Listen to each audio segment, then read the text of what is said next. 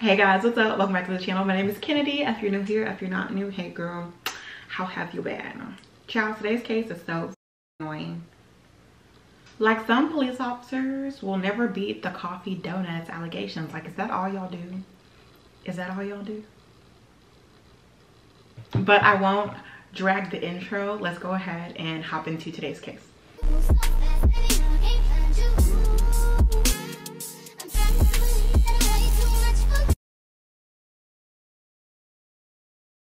Hey guys, so before we hop into today's case, we have a word from our sponsor, Thrive Market. If you're unfamiliar, Thrive Market is an online membership-based grocery store whose mission is to make healthy living easy and affordable for everyone. And Thrive Market is offering you guys, the True Crime Baddies, 30% off your first order when you join today at the link in my description, thrivemarket.com/truecrimekin. But let's get into what we got.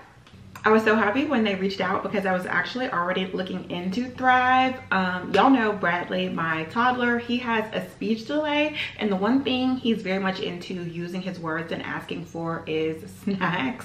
So I was looking into Thrive because I'm trying to fill the pantry with healthier staples and snacks that are better for him, because when he does use his words to ask for things, I don't like to tell him no, but he can't be eating junk food all day and night. So that's what I focused on with my Thrive order. High quality, healthy snacks for him that he would enjoy, still kind of kid friendly. And on Thrive Market, not only is it cheaper than going into your specialty grocery stores. I don't live close to a specialty grocery store. Y'all know I live in the middle of the woods. And if I did drive 30 minutes out to a nicer grocery store, I would be paying a premium in store. And on top of Thrive Market being affordable and having everything you need all in one place, orders over $49 ship for free, and they price match. What's also fantastic about Thrive is that you can filter their entire selection by your different dietary needs, whether you're gluten-free, vegan, keto. You can shop by concern, so there's like an adrenal thyroid section for snacks that'll help you out in that area. How cool is that? When you go to the website, you can really see that Thrive Market has put a lot of effort and intention behind serving everybody, okay? But of the things that we got, these Partake vanilla sprinkle cookies, I have to re-up on those immediately. Yummy, yummy, yummy. Yummy, yummy, yummy. Yummy, yummy, yummy. But of course, I also had to get some things for myself. Y'all know it wouldn't be me if I didn't get a cake mix and sprinkles. I was really excited to see that they had that. I wasn't even in the cake, you know, baking mindset when I was looking onto Thrive. So can't wait to try those. The Kill3r Farms Caramel Macchiato Creamer is going triple platinum in my kitchen as we speak.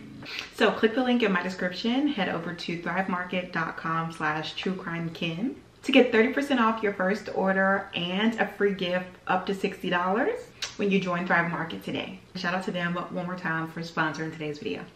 Okay, hey guys, somebody sat down on their lawnmower to cut their grass as soon as I sat down. I don't know if y'all can hear that, but again, we gotta keep this show on the road. It's summertime, child. Their lawnmowers is gonna be lawnmowering. But we're gonna go ahead and open the package I showed y'all last time from Too Faced. But while we open this stuff, I'm gonna go ahead and tell y'all about them playing my 911 call on the news. I've told this story maybe a couple of times before on the channel, but I know some people are new. But basically, a plane crashed into my neighbor's house. But I didn't know that. Like, I couldn't see anything. Like, I heard it, and then I looked out of my front door, and all I could see was smoke. Like, I couldn't see anything. You know, I just heard a super loud, like, I mean, probably the loudest noise I've ever heard in my entire life. A plane crashed, you know? So it freaked me out.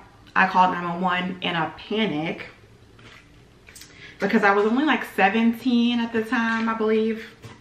And I was at home with my son, so I was freaking the fuck out. And they played my 911 call of me calling 911 to see like what exactly was going on the news. So basically the plane, it was like a smaller, like single person plane. It was just the pilot on the plane. And I think if I remember correctly, he had like a heart attack or something like that in the air, and that's why the plane crashed, if I remember correctly. I don't know, child. It was a while ago, but the plane hit a tree on its way down and kind of like spun out and hit two houses. Basically, one house was totally like demolished, like no more house left. The other house, it kind of like clipped into the roof. But anyways, like the picture on the screen, okay? Let me look at the picture. Okay, so you can see the two houses that are affected, and then the house over, and then the road wraps around to the right, and then on the other side of the street was my house. So like I couldn't see anything. It was a bunch of smoke. I was freaking out. I called 911. The bitch told me a plane crashed, and I was like, what? Like I didn't know if I needed to evacuate. Like what is the procedure when a plane crashes across the street from your house? I didn't know. I was confused and terrified, to say the least. And they weren't letting anybody in or out of my neighborhood. But like I told y'all before, my stepdad is a police officer, so he was able to come back and get us out of there. But yeah, girl, plane crashed across the street from my house. Oh. And the pilot of the plane was the only person who passed away. Everybody else was fine. I think the house that was totally demolished in the accident was empty and nobody was hurt. But yeah, that's what happened. But anyway, in the Too Faced package, we got the Too Faced Lip Injection Maximum Plump. And then y'all know I love these lip injection lip glosses. So this is basically like the lip injections gloss, but it's got some color to it. We are probably gonna wear this today. What color is this in? And then we got mascara and the lash primer. Then the Hangover RX primer. Y'all know about this. We can use this today too. We got a eyeliner. Ooh, she's sharp. And then this Natural Nudes palette. Very pretty, very pretty. And then a big mirror. Like this is the perfect travel palette. I love a big mirror. But for today's case, guys, we're in Laureldale, Pennsylvania, January 13th, 2012. Today's case is so rotten.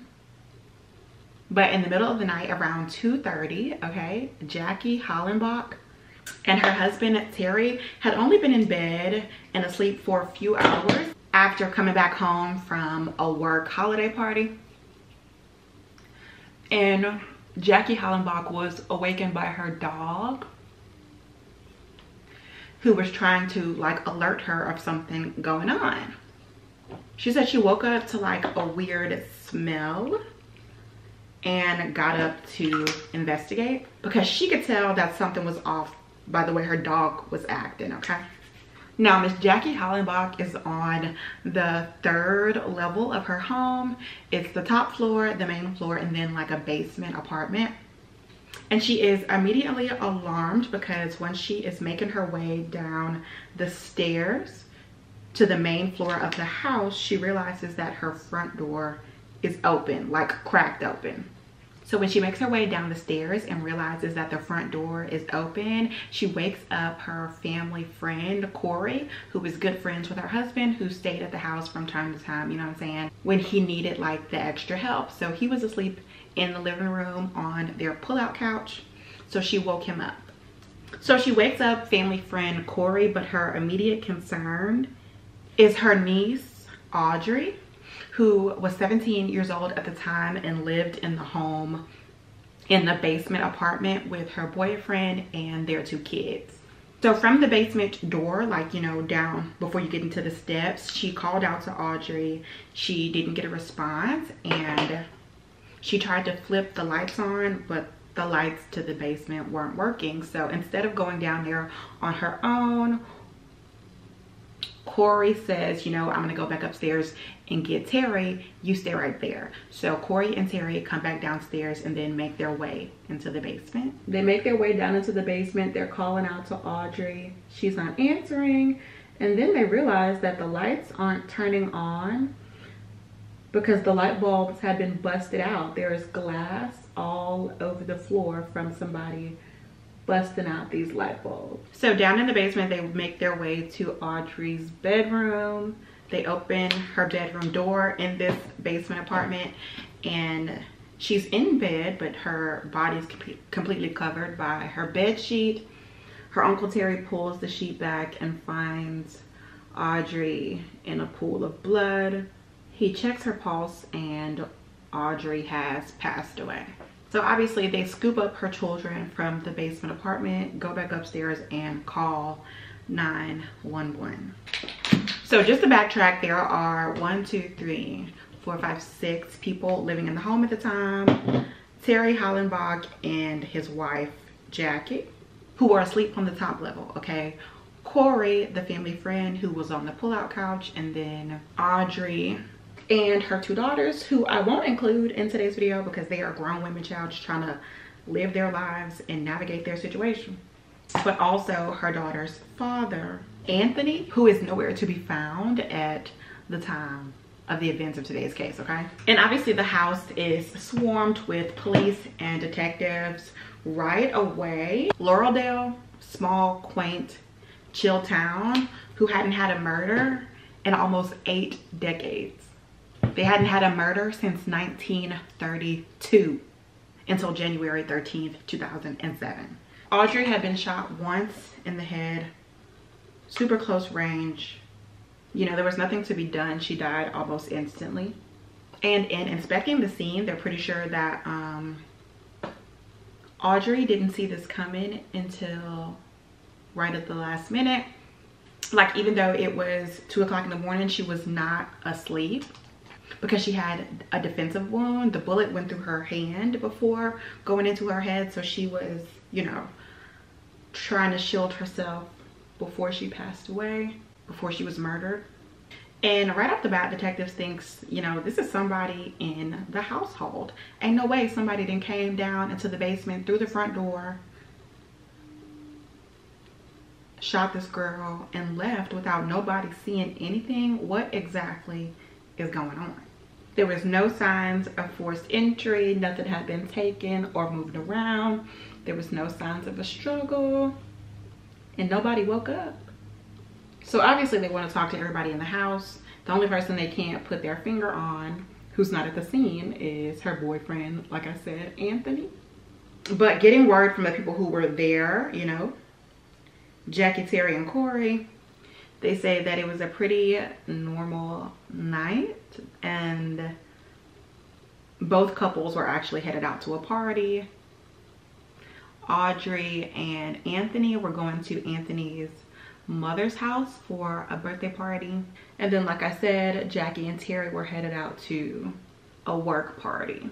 Jackie and Terry said nothing seemed, you know, out of the ordinary. There was no arguments or anything like that. It was a chill, normal day. They obviously want to talk to Anthony, child, but he is missing in action and no one can get him on the phone. So they're talking to the people they have tangibly at the scene, and they start searching the home, and they find shell casings in the toilet. Like, obviously somebody tried to flush them, but heavy ass stuff like that does not flush, obviously, you know. And of course the shell casings found in the toilet match whatever was used to shoot Audrey. It was presumed to be a 9mm gun. They figure if the shell casings are in the toilet, then the gun should be close by, but they're looking and they don't find a weapon in the home or dumped in the surrounding area. So eventually Anthony pulls up in a vehicle with some of his friends, and they kind of just like drop him off at the curb, and he walks towards the scene. Once Anthony is on the scene, they give him the lowdown of everything that's happened, and they say he has little to no reaction, which is concerning, okay? So they decide to move, you know, everybody from the front yard to the police station so they can ask everybody questions and vet them thoroughly in a more proper setting. So talking to Audrey's aunt and uncle, they found out that Audrey had been living in their like basement apartment since she had been pregnant with her youngest daughter, and Audrey and Jackie were super close. And though Audrey was a teen mom, she was doing absolutely fantastic. Jackie had gotten Audrey a really good job at the same place she worked, and she was taking care of her business, saving up to get her own place, had also purchased a car. and was really doing what she needed to do to blossom into the best young woman and mother she could be. And Jackie and Terry said that their home life was great. Like, they loved having the kids and their great nieces in the house. They all got along and they all pulled their weight. Even Anthony, they all helped out around the house, cooking dinners, cleaning up. You know, they just weren't occupying this space and being disrespectful, being kids. They were in here doing the right thing. And Jackie and Terry knew that, you know, soon that they would be on their feet and ready to move out. And they weren't excited. They didn't want the kids to leave. And they said, you know, the couple, Audrey and Anthony, they did fight a little here and there, but I mean, they were young kids navigating, being parents, figuring their life out. Nothing too out of the ordinary. But there was a fight recently that was kind of out of hand. They were arguing in the front yard because Anthony was trying to go out for the night. And Audrey didn't want him to. She didn't want to be left at home with the kids. She felt like he was going out too much. And she like followed him out to the front yard where he was being picked up. Basically yelling at each other in the front yard. You better not leave. You better not leave me here with the kids. Again, like that type of vibe. And when they talk to Anthony, they feel like he is combative, not really willing to help. He actually tells police, like, if you think I'm guilty, then go ahead and arrest me. Like, I don't know what to tell you. And they ask him if he owns a similar gun, the 9mm, but he says no. But then when they look into his record, he did have some gun charges. So they know that he didn't own a gun on paper, but he was no stranger to them, okay? But all they have is speculation when it comes to Anthony. No hard-hitting evidence. And then lastly, they talk to Corey, the family friend who lives in the home, and Corey tells them, you know, right off the bat, he does own a gun. It's a 9mm, but he says he didn't keep it in the home with the kids. You know, he didn't think it was safe. He said it was an hour and some change away at his mother's house. That's where he kept his weapon. But they still do drive out to make sure that weapon is where it's supposed to be, and they confirmed that the weapon was an hour and some change away at Corey's mother's house. And at this point, the detectives aren't really trusting nobody, because their main issue with the case is that how did nobody hear anything? They're very confused as to how this girl was shot in the basement and nobody woke up. So they go to the home to like scope the scenery out, and what they decide to do is put one detective in the basement bedroom where Audrey was asleep, in there banging paint cans together, you know, trying to simulate the same kind of noise as a gunshot. All right, and he was doing that in the basement. They had somebody on the main level and then somebody on the 3rd floor to see if they could hear, you know, the commotion. And surprisingly, you couldn't. And they think it's because of the way the basement was built. The basement's walls were cemented in, you know, with like cinder blocks. So the basement was pretty much soundproof. So this leads them to cut the family just a little bit of slack, because it is plausible that nobody was awakened by the sound of the gunshots. But unfortunately for detectives, they just have no concrete evidence linking really anybody to the case, even though they feel like Anthony is their strongest suspect. There's no physical evidence.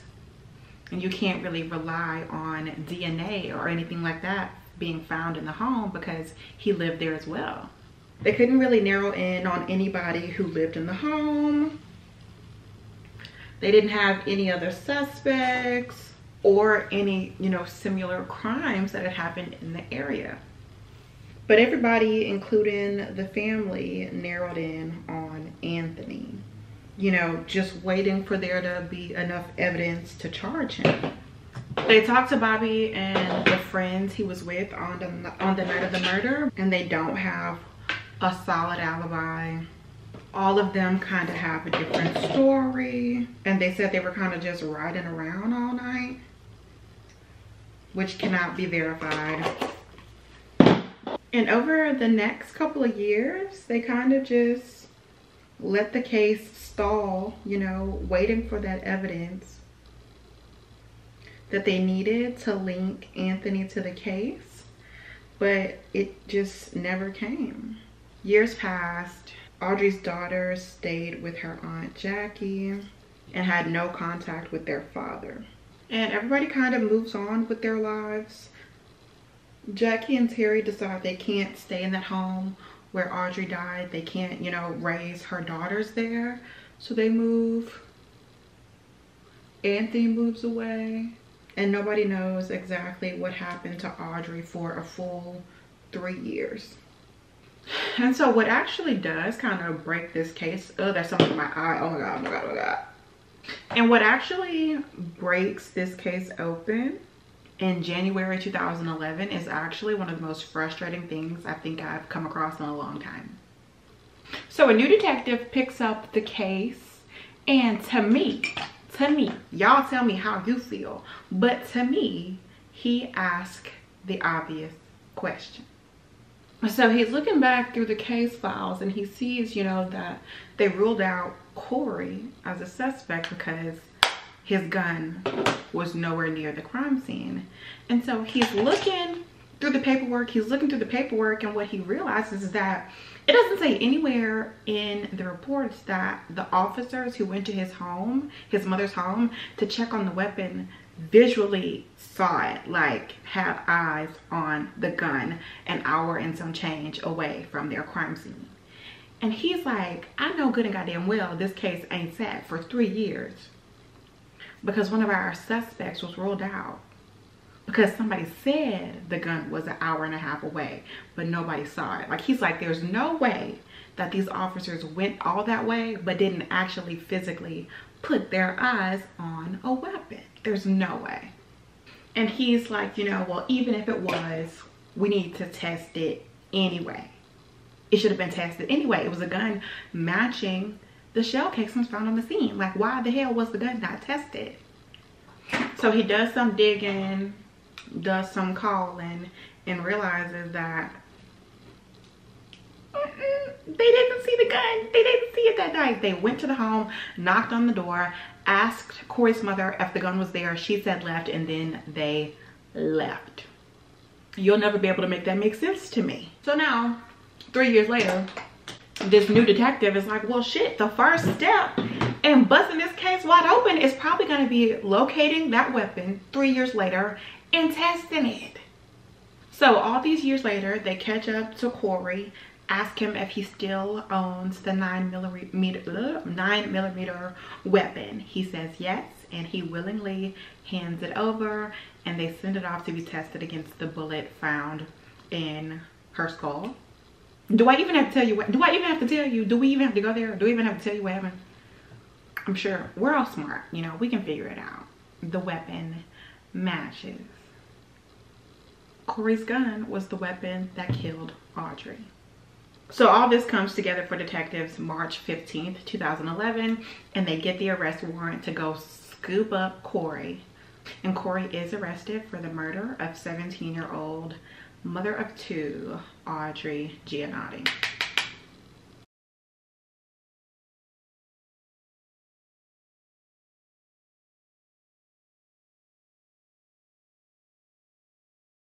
And child, the detective's next job is to figure out why. What was the reason? And luckily for detectives at this point, Corey is willing to give a full confession. And they learned that Corey had basically been plotting on Audrey. He said he saw Anthony leave the home that night, and he realized that Anthony was kind of sneaking out. And he said after Anthony left, he went down to the basement with his firearm tucked under his arm, no pants on, just a shirt, and tried to have sex with Audrey. But Audrey wasn't with the shit. She did not want to touch his old, fat, smelly, stinking ass. And so instead of just taking his L in peace, he shot her. And then he said he smashed out the light bulbs so nobody would be able to see anything. He said the gun was on the scene the entire time. Detectives just didn't find it. He said he didn't have a car at the time, okay? But he had put the gun in Terry and Jackie's car, and they just never looked at it. When they were searching the home, and that after, you know, the chaos was over, he retrieved his weapon, and that was it.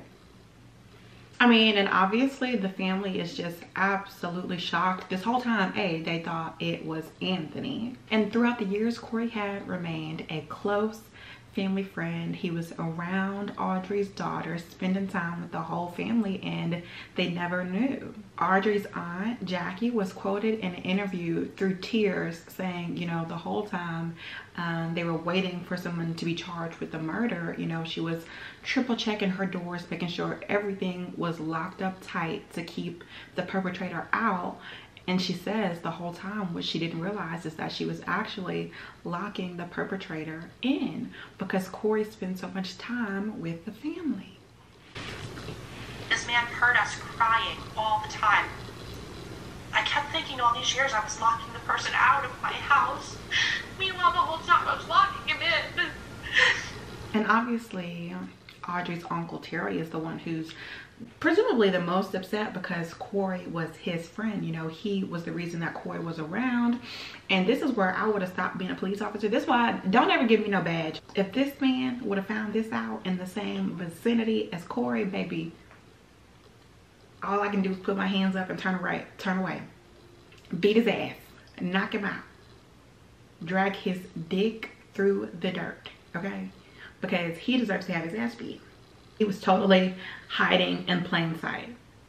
So, old freaky nasty Corey Van Buren, that's his full name, sentenced to life in prison, not getting out, not stopping, not passing go.